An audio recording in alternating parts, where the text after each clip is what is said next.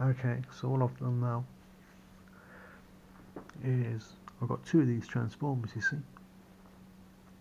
So I connected up each transformer, the two secondaries, into parallel rather than be in series. So I've got 24 volts. One of the reasons why I was using that was in order to, so I didn't go over the 48 volt, because you ended up with like 70 something volts DC, which was too much for this. But at 24 volts coming out, you see I've got like sort of 36 volts open, 32 volts, 33 volts with some load on it. So that's well within the range of this booster, going up to 60 volts into that. But of course then we're still lacking a little bit on current, because those chips there, even a single chip I've had it running just under 5 amps before, and there's two chips there now, two transistors, and we're not even drawing 5 amps yet. So I wound up, I connected the second ones, two secondaries, into parallel as well, and then I connected the two transformers together in parallel. So we've still got the 24 volt AC, but we got all the current. Each winding's got 3.3 amps on it, so just a little over 13 amps available now, which is much better. So, and it's all just connected the same way again. It still just goes into the bridge rectifier. That's good for 25 amps. Into these little capacitor bank. I got a discharge resistor there, and then from there, of course, just out of here into the booster.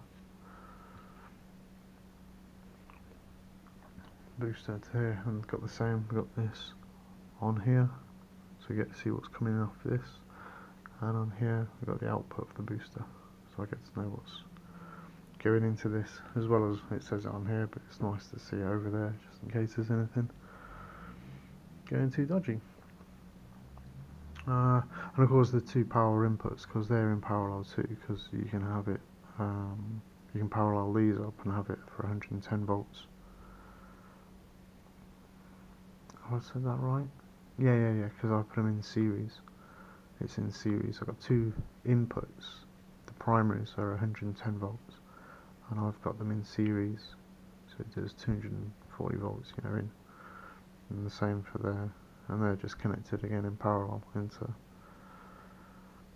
into the connector block there, which has got the fuse and everything. I've not got an inrush limiter on it at the minute because I've got one, I just couldn't be bothered to put it back on. So yeah, I'm sure it'll be alright. So I'm gonna turn off this lamp and move it out of the way. Just have a little quick demonstration. Let's get that lamp out of the way. Okay, let's turn down to 200 watt. And, so we've got 35 volts, sorry, over there, and 58 there. Look at it. Where did that go in that little pot? Quite good, wasn't it? Oh, it does as well. So you can see that okay. We got 58.1 on the input, it says there. So, okay. It's just going to be a trial run now. It's not going to be trying to push it to its limit. Oh, keep pressing that twice. Just get a breakout roundabout. I've not even got the scope on at the minute because this has all been working okay. So we got the LEDs on.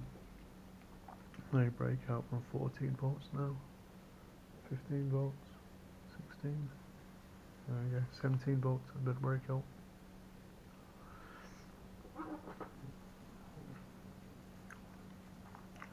Turn it up here to like 30 volts or something. There we go. Probably just down a little bit.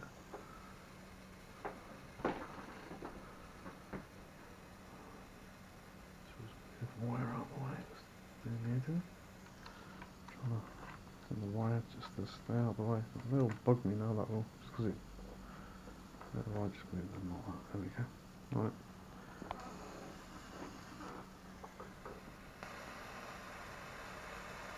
Okay, well, that does look a bit more. Looks more powerful. It does. So, okay, well, you got nearly 3.5 amps, 120 watts, 38 volts. We've still got some voltage we can go up. So we're on 40 volts now. What else can you do with it? Turn that off. That's 150 watts, 42 volts. We're on 45 volts.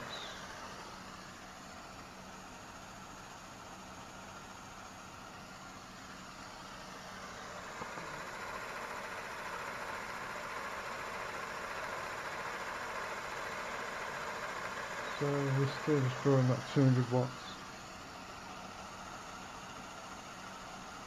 But no worries about anything messing up.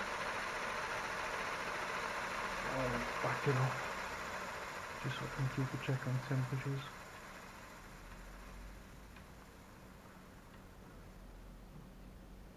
Okay.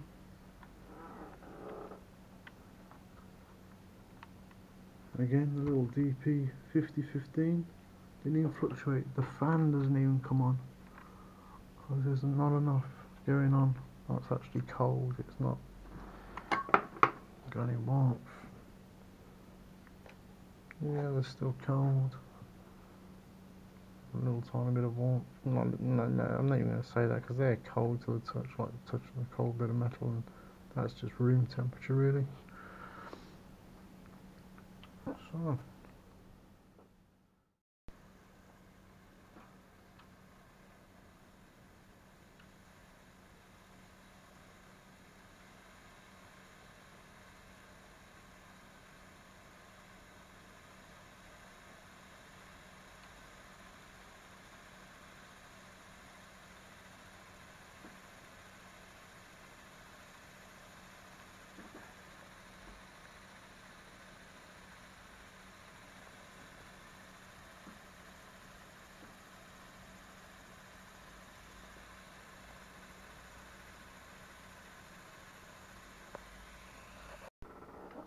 Okay, still the same sort of setup, but I stuck this on. This is a vitamin tub, and I just wrapped it up in tin foil.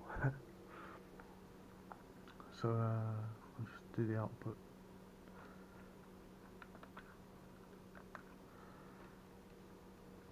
Okay, let's just chat. Should be right for a minute or two. Some oscillation over there. It's gonna help it break out. Okay, let's turn up a bit more.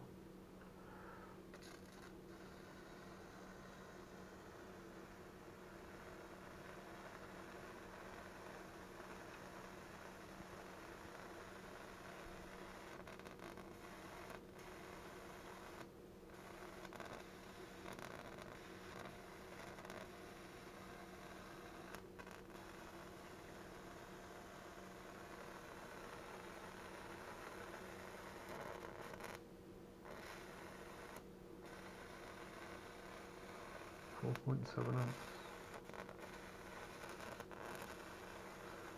I can imagine it's probably getting quite warm. Here it is. So I have to turn it down.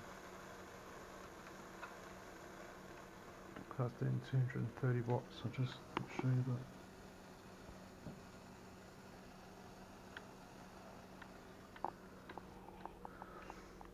So seems to work alright, and this seems to be certainly working okay as well. I got a little bit of a puzzle. I wonder if anyone can help me out here. A fan from out of the computer power supply that's connected up to this power supply here. This power supply runs off my batteries. Yeah? So it just goes through to the charge controller down below the desk to the batteries. Nothing to do with this AC circuit, any of this, nothing to do with it, completely different thing. This is wired to the mains, through the boost, through this, and this is to the batteries. Now watch this, look. Oh, let me just set it going. So we got oscillation, right? We're on 12.6 volts over there. I hope you can see. That's a bit rubbish, isn't it? That's really bright. Okay. So 12.6 volts there, right? Now I'm going to turn this up. So we got this little oscillation. Listen to the fan. Turn that down.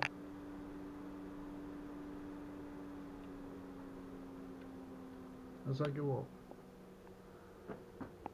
and it goes down in voltage.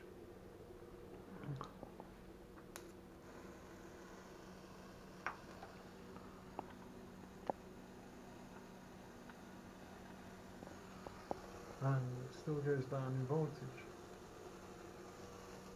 Not drawing any more power or doing anything strange over there.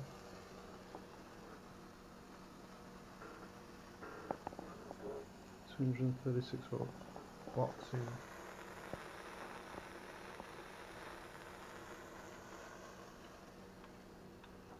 Just curious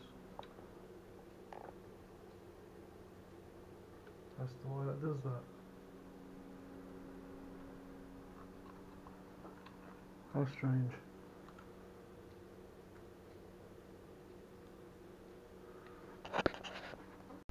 Just a quick one, just to show it can get 300 watts.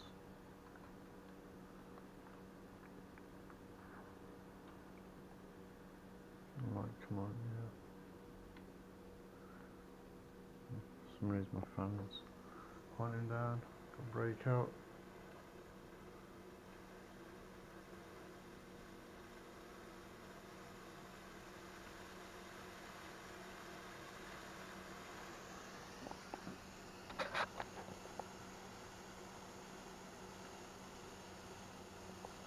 Over 300 watts. It's over 6 amps at 50 volts.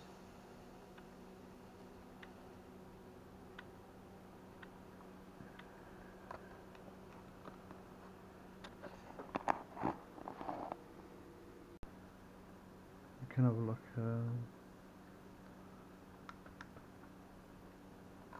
see what it's like when I try to pull some plasma from it.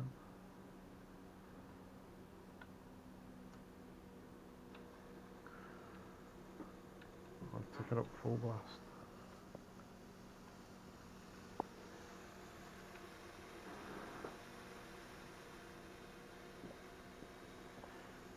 Not quite in there.